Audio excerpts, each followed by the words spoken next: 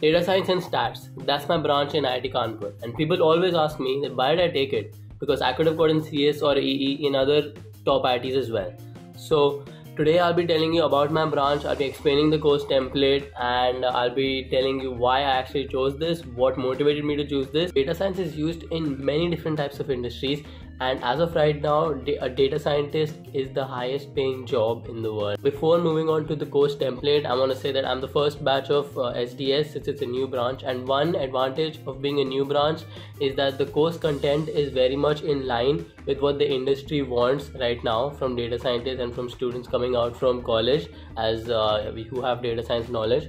So even like all other courses, they have their course content has been prepared like since long back, and it has been updating, yes, but like this is the most updated course content that you're ever going to get, because the professors that came together to form this program have got very good knowledge about what the industry requires, and so they've come together and they've made the course content relevant to the needs of the industry. With that, here is the course template: statistics and data science. About the new program in stats and data science: the interface of stats and data science is a utopian combination of theory and implementation of modern data with immeasurable use in industry, government and academia. So as I told you, it's got a lot of use in industry. Everyone obviously requires data scientists in all spheres of the industry.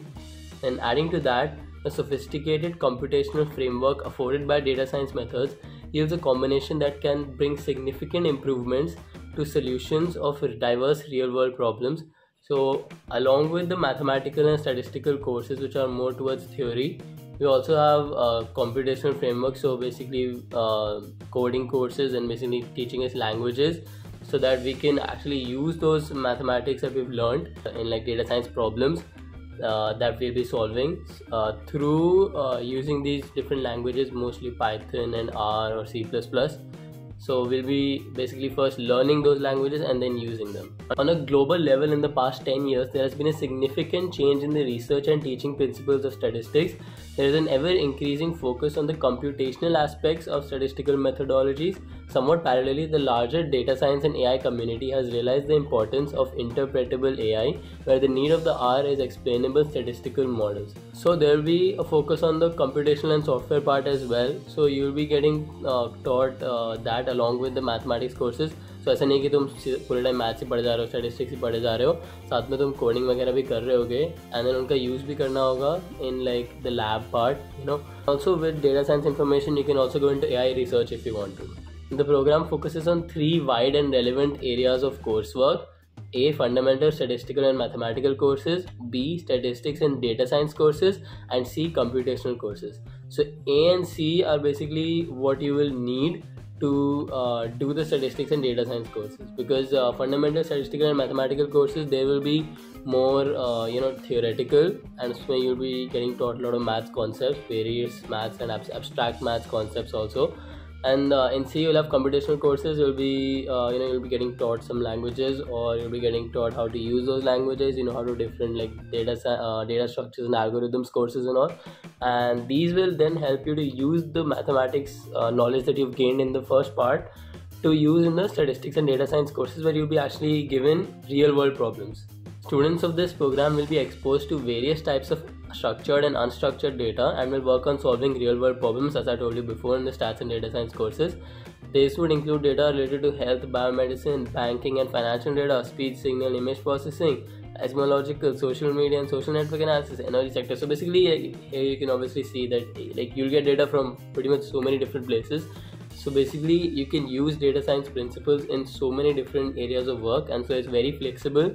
If you have this knowledge and if you are qualified to become a data scientist, you can go in any direction that you want. You can go into like biomedicine and all, and you can also go into like finance if you want to go into banks and stuff. So basically there's a lot of flexibility for you to kind of do whatever you want to do and where your interest lies. For the students, there will be abundant avenues and opportunities to analyze and infer from huge repository of data available from various sources, including the institute itself. To keep the students acquainted with new challenges with data and cutting edge technology, The institute will invite industry personnel for guest lectures, real data analysis projects, seminar presentations, and possible internships for students. Along with this course content, there's also all this extra stuff, like the institute will invite industry personnel for guest lectures.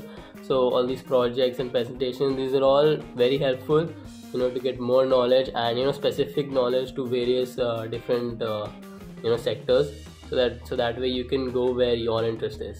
Students graduating with a degree in stats and data science will not only be well suited to build flourishing careers in industry and the new entrepreneurial India, but also to pursue higher studies in classical and modern statistics and data science. So if you don't want to do a job right now, you can also like after you finish your 4 years in this course, you can also go for higher studies in classical and modern statistics, and you can probably get a very good college, even foreign, very good university to do your higher studies. And also you can easily get a job in India as well, or outside of India, because data scientist, as I've already told you, is the highest paying job, so everybody wants them. Okay, so yeah. Now coming on to the course template, apart from the institute compulsory and department compulsory and humanities and social science courses, we have a 14.7% percentage for open electives. You have 8.4% for department electives and 10.9% for ESO/SO, which is engineering science optional and science optional. So that's a very good percentage, like it's a decent percentage. There are obviously some courses which have a more percentage for electives, but there are also some courses which have less percentage and are more hectic in terms of like the department compulsory courses. So this gives you more flexibility to choose whichever area you want to go into, or just get some other courses like economics and something. If you want to go into finance, then as an open elective you can take some economics courses, or like in the department electives as well, there's an econometrics course, so you can take that if you're trying to go into finance. Then we have the courses, and some of these courses that I want to point out are the ESO 207 data structures and algorithms courses that we've been doing in the 5th semester. Now this is very important. This is a very important course for because data structures and algorithms helps in interviews and in the exams before the interviews, when you're giving during placements as well as internships. So that's what the seniors have told me, that this is a very important course and it's a very sought after course as well. And the fact that we have this already in our course template is very useful for us. Also, there are 3 data science lab courses: data science lab 1, lab 2 and lab 3. Now these will help us where we actually have to use the knowledge that we've gained through the other courses, and we have to actually apply them to solve real world problems. So that's very useful. Also, there's the statistical and AI techniques in data mining, which is a very interesting and useful course. Now we're coming on to the department electives and open elective courses. So I just want to point out some of the important ones. I told you like there's an econometrics course as a department elective. So like you can choose this if you want to go into like finance, and if you find that important. And there are also a lot of different maths courses. A lot of these are pretty theoretical, but I think we'll have to take some of these so that we can build our knowledge, build our base, and then probably take different courses where we'll have to use that knowledge. Then there are an ML approach for differential equations, statistical pattern recognition. There's data mining, sketching and sampling for big data analysis. These are all open electives. Introduction to machine learning, probabilistic machine learning, neural networks, artificial intelligence, machine learning and its applications. Now machine learning, big data analysis, data mining, these are all like very important things, and people like when you're giving interviews and all, they look for that if you have knowledge regarding these or not. You have to take different courses. For machine learning, it's not really that much in our actual course template, but a lot of electives are offered regarding machine learning, so that's useful. So one thing that I was talking about before, and I want to bring that up again, is the data science lab courses. So data science lab courses and the lab component of applied statistics and data science courses would focus on hands-on training with raw data and development of open source software. So you can see like it'll be very interesting, those courses, and really fun to do. And also like if you want like those computational courses, they will help you a lot in building a base in coding and also getting some much needed coding practice. And if you really love coding and if you want to go for a job that purely involves just coding, you can definitely do that as well through this course. You can the course also gives you a lot of coding practice, coding courses, and along with a few more efforts from your own side, just doing coding on the side, you can definitely get a good job in software as well.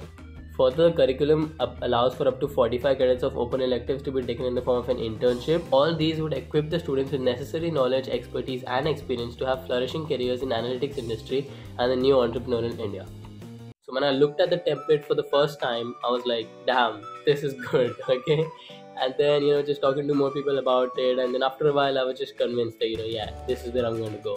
Also just, being part of the first batch, being a part of something new, it's a very good feeling. So that's also like one thing that led to me being attracted to this course.